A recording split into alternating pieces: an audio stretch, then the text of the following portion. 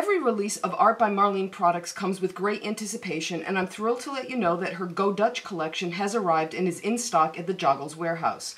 In today's 5 Minutes of Fun video, I'll show you the 2 clear stamp sets, the square format journal, and the 4-roll pack of washi tape.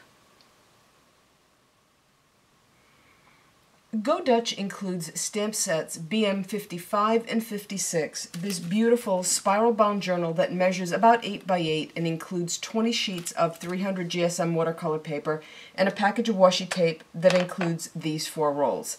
Since this is intended as a short introduction, I'm going to be really brief, show you the journal page I'm working on and one of the images from the set number 56 that I've stamped and am almost finished coloring. So I wanted the washi tape on this page to take center stage, and with that in mind, I added some color and some spatters, and then I just left it at that and added the washi tape. Now, these are obviously very much directional. The text reads one way, and though the tulips can be turned either way, in fact, they're really meant to be oriented in landscape rather than portrait, but I didn't really care. I like them arranged in both ways.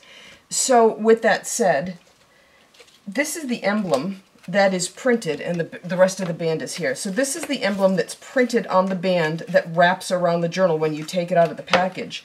And I liked it enough that I figured that I would cut it out and make it the center of this journal page. So I just kind of need to go the rest of the way around here, and I'm a really sloppy cutter-outer. So you'll just bear with me for 1 second. I probably should have prepped and had a little bit more rather of this done. But you can see where I'm going. I have a Dilutions glue stick that I'm going to use to put it in place. And then honestly, I think I'm going to call this page done. The paper is really nice in here. It's not hot press, so it's not super smooth, but it's also not as rough as some cold press watercolor paper is. I'm going to orient this back to me so I don't screw this up. And I think I like this positioned kind of to the top like this. So with a Dilutions glue stick, good grief, I'm just going to get some glue on this and then go ahead and put it in place. There's a little bit of imagery on the box that the washi tape comes in that's pretty small, but if you were determined, I think you could probably use it too. Alright, I like the way that looks. It's not completely centered, which appeals to the asymmetrical part of my nature, and there just might be a little bit of stickles in my future that goes here too. So I'm very happy with this just the way that it is. Now let's talk about the stamp that I'm coloring. So this is just on some Canson 90-pound watercolor paper, and it is the house from Stamp. Well, help if those were all the way down. Whoops, sorry, wicked glare. It's this house from, or this set of houses from Stamp Set 56. I have various ink sprays. Again, I'm going to turn this back toward me. I have various ink sprays in water brushes. So all I'm going to do is find a color to do the trim of the roof here and maybe the step. You don't need to see me do this whole thing. I mean, the process is pretty darn straightforward. It really is very much just like coloring. I mean, there are places where I did some blending. For example, we go from green to a blend here up to the more turquoisey color. Those things I'll brush blend when things are wet. For something like this, I'm not going to bother. I don't really think it's necessary.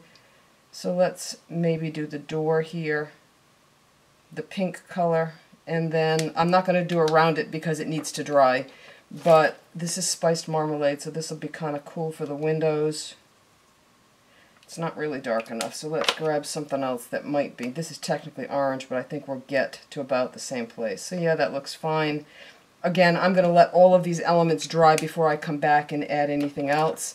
And in terms of the steps up to the house, I think this is postbox red. I think this looks kind of cool. And then I'm not sure what else I'm going to do, but you can see how easy it is to color this, and once it's dry, you just cut it out and then go ahead and put it in place. So that's set 56.